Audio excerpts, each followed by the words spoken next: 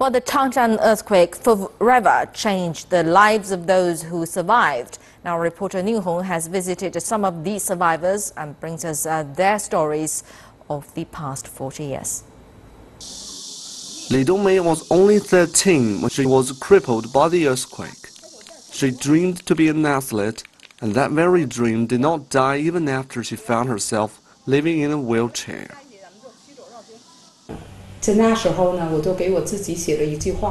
I wrote myself a line of words. It says, "Since the land remade me, I will still stand in this world as another me." It has been encouraging me to fight ever since.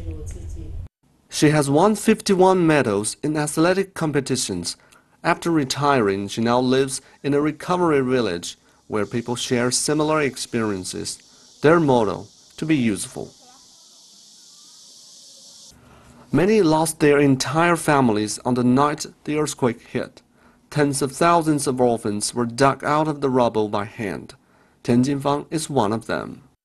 When I was pulled out, my head was covered in blood. Then this young soldier put his head over my head and said, "Don't get cold. I have to save others." She has spent 39 years trying to find the soldier that saved her life. And during this search, she has donated most of her income. In 2015, she finally found the soldier in Jiangsu province. Zhou Guanjun, who is now over 60, is a hero and saved 11 people in Tangshan. Tian finally had the chance to return the hat.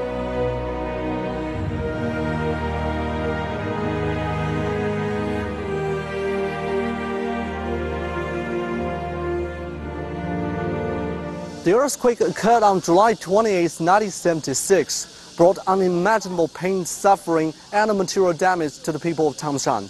But it is often in times of great adversity and sorrow that brings the very best out in people.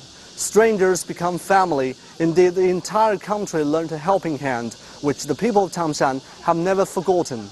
The city was reborn from ruins and ashes. 81-year-old Chang Qing, using his camera, has recorded the changes of Tangshan over the last 40 years. This one was taken 5 days after the quake. You could see the whole city was ruined.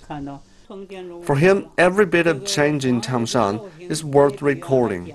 Tangshan held the International Garden Expo in 2016. It has become his new favorite spot.